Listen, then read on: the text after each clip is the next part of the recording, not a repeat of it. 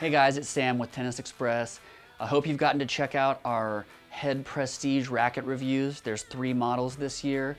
I wanted to take the time to kind of talk about some of the model name changes that Head undertook with this line in an effort to kind of make their model names of the rackets a little bit more in line with the rest of their catalog.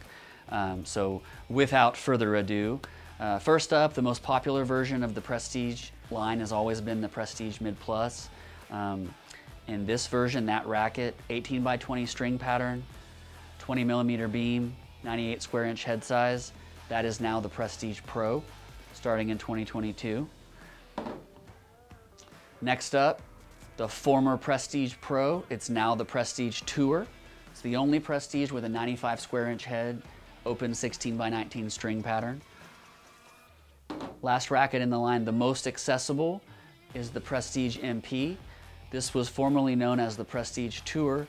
This racket, what sets it apart, 10.8 ounces unstrung, so it's the most accessible.